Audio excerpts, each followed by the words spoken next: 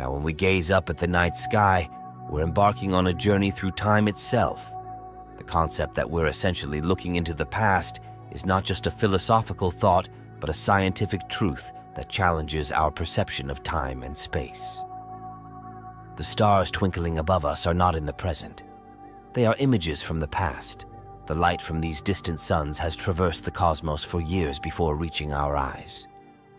Take the sun, for example. The sunlight we enjoy on a warm day is about 8 minutes old by the time it caresses our planet. For stars further away, the light we see might have originated dozens, hundreds, or even thousands of years ago. The night sky is a cosmic time capsule, a vast collection of historical snapshots. This temporal journey scales with distance. The further away an object is, the further back in time we look when we observe it. The James Webb Space Telescope, with its advanced mirrors and instruments, is designed to look far back in time, capturing the light from the earliest stars and galaxies formed over 13.5 billion years ago. This allows astronomers to study the conditions of the early universe, observing a younger universe's past. Imagine if JWST or any telescope was far enough from Earth and pointed back at our planet. With impossible capabilities to overcome practical limitations, it could, in theory, observe Earth's own history.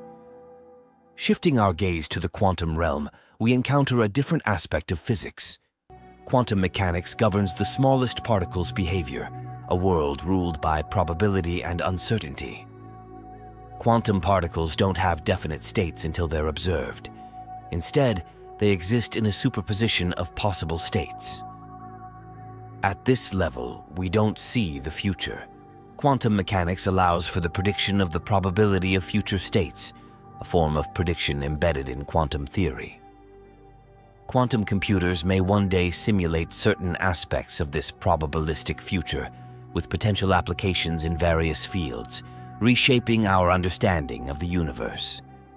So, while we look back in time at the cosmos, at the quantum scale, we deal with the possibilities and probabilities that shape potential futures. Both perspectives, the macroscopic and the quantum, are fascinating. They invite us to ponder the universe in ways that transcend our daily experiences.